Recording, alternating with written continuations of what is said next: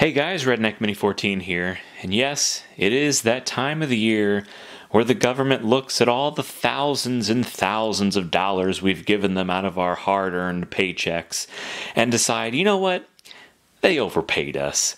Let's give them a tiny fraction of what they sent us and just so generously give it to them to use for whatever they want.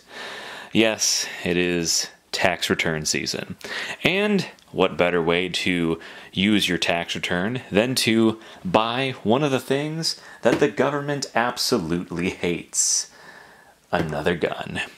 So, I didn't use my entire tax return on this gun, but I did decide that it was time to get another Ruger revolver. Now, I am going to say that this is probably the first time I've ever bought a Ruger and have been just disappointed in the quality. Now, I'm not saying that it's all Ruger's fault, but I'm not necessarily saying that it's not their fault either. So, anyway, what do we have here? We have a really nice case, which I guess a lot of Rugers, or at least a lot of Ruger revolvers, are coming with these days. So that's kind of nice. It's better than some of the other cases I've gotten.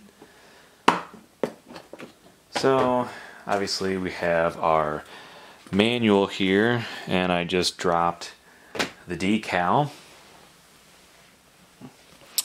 that it comes with. Anyway, that's not really why you're here, right? Let's look at the gun. So it's still wrapped up in plastic.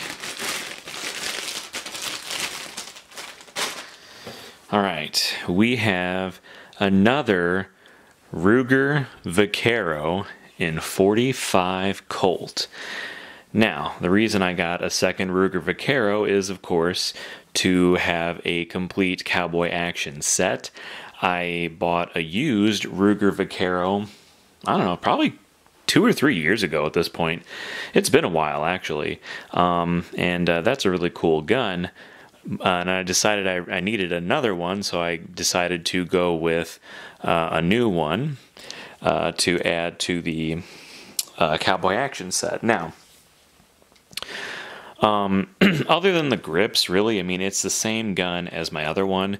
And I do have I do have the same grips that I have for the other one, another set that I'll put on this one, but for now I'm just going to keep the original ones on here to tell them apart. Now, why am I disappointed in this revolver? It's because it's got a little bit of rust on it. There's a couple places, there's a little spot up here and on the loading gate. I don't know, you probably won't see it very well, but there's a little bit of surface rust right here. And I haven't really looked at every nook and cranny of this gun, but just the fact that there's a little bit of surface rust is really disappointing. Now, is it necessarily Ruger's fault that there's rust on this? Not necessarily, because I got this from Bud's Gun Shop. They get a lot of guns in. You never know, this could have been like a returned gun or something, or maybe it was kept in a part of the warehouse that had a lot more moisture, and so it got a little surface rust.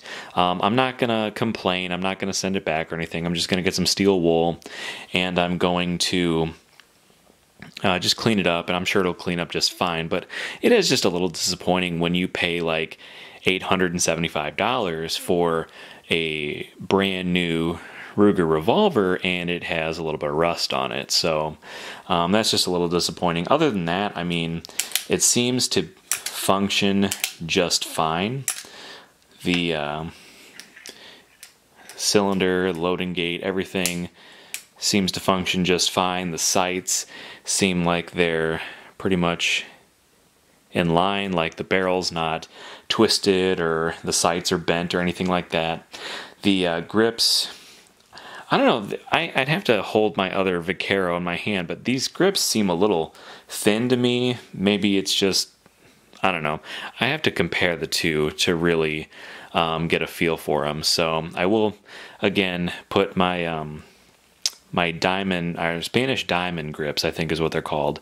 I got a pair of those that I'll put on here to match my other revolver. But other than that, this is just wanted to show off my new tax return gun for the year.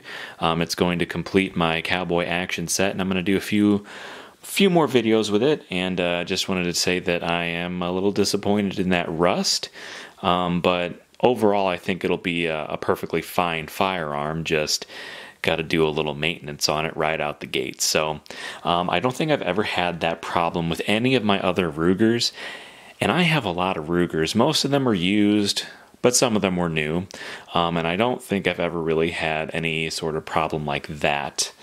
So I don't know. That was just kind of a buzzkill when I went and picked it up from the gun store today. But overall, I'm still very excited about this. Can't wait to get a few more boxes of 45 Colt ammo and just take these two revolvers and my Henry and my double barrel shotgun and just do a little practicing with it.